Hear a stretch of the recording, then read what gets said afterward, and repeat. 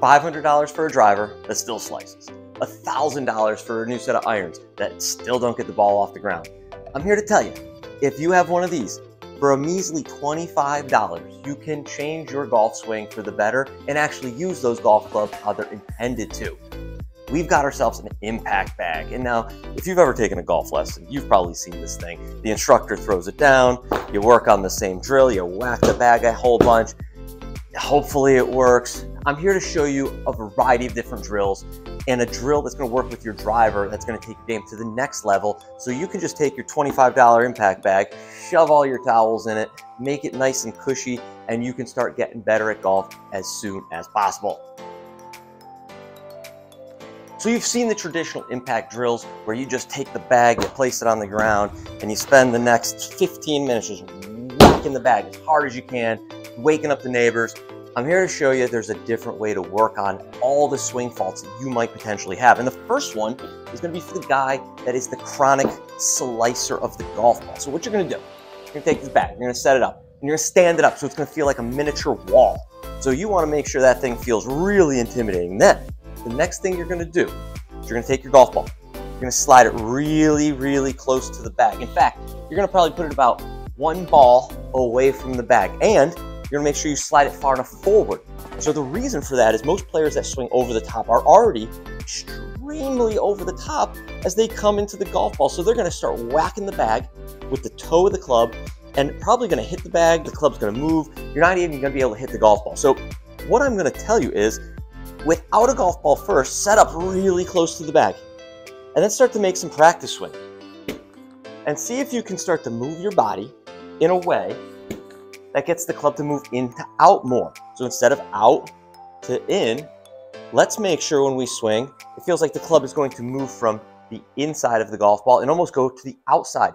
If you are a slicer of the golf ball, this is probably the easiest way to correct that slice. This could take your scoring average down 5, 6, 10 shots really, really quickly. Is it going to be an overnight fix? No, because you need to take this drill and put it out on the golf course at some place. But what I would say is, if you can work on this, you are going to be a substantially better golfer, and you're going to hit far fewer slices when you're out there on the course. So that's great. What if I'm not a slicer though? So what can I do if I'm not a slicer? So, you know, another thing we can do is, what if we hook the ball? What if we're a chronic early extender? We come out of our shot, we raise the handle, we slap that thing hard left. Where am I going to put this bag to make it, you know, maybe a little bit more, you know, conducive to a player that's going to hook the ball? So I'm going to take the same bag, I'm going to stand it up, and I'm going to put it a little bit behind me, a little bit right here. So it's kind of like right where my feet are. So you can't see my feet in the video, right? So the bag is covering my feet, and I'm going to put the ball back in its normal position. And usually chronic hookers of the golf ball have a face that's shut and a path that's moving too far in to out. If I go to hit this golf ball and I try to extend and maneuver the club more in to out, I'm going to hit the bag. I obviously don't want to hit the bag, so here's what I'm going to do. I'm going to start to make some exaggerated downswings where I feel like I'm going more across or over the top of the golf ball. So I'm going to hit a couple shots, and I'm going to make sure I am well outside the bag. Another great way to do that is you could actually do the opposite of the first drill. You could put it over here, and you're going to take that ball and you're going to put it almost behind the bag at the same distance. You're going to feel like instead of extending into the bag, you're going to come down and across, and your exit's going to be lower. So it's going to look a little bit more like this. So right there, you've got your $25 impact bag. You've already got 3 different drills to work on club path.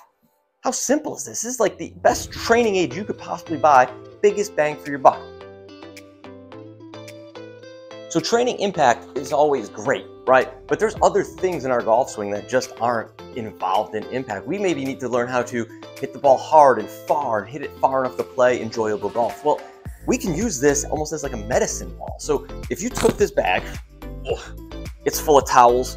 I think if we were to take this bag and make pretend backswings like this, that would be great. But the more important part is if I were to try to throw the bag as far as I could, I want to make sure when I throw this bag, I can work on extending. What the heck's extending? Well, extending is when you push off the ground, your hips move underneath you, and your chest tilts back a little bit. So now you've got full thoracic extension. So if I were to throw this as high and far as I could, I probably wouldn't do this. Right? I'm bent over. I'm not going to throw it very high if I'm still bent over. Let me go acquire that. But if I were to hold back onto this bag and I were to toss it as high and as far as I could, it would probably look a little something like this. I could toss it as high and far as possible because I've used the ground, I've pushed off the ground, and I've projected the bag up and forward. There's no better way to work on that inside in the wintertime if you're grinding on your mechanics than doing that drill. So not only can you work your path, you can now work on how do you leverage the ground to make the ball go further. What I see a lot of times from golfers is they tend to spin out. Maybe that causes some path issues, but more importantly, watch my lower body. Look at that right knee. Look how far out that right knee comes. A lot of times golfers will push that right knee, right leg out towards the golf ball. They'll have to maneuver the golf club around their knee, hit the golf ball. Maybe they hit hosel rackets. Here's a great drill with just this impact bag that you can do to work on that motion and correcting it. So if I were to take this impact bag, place it straight up in the air, and straddle it just like this.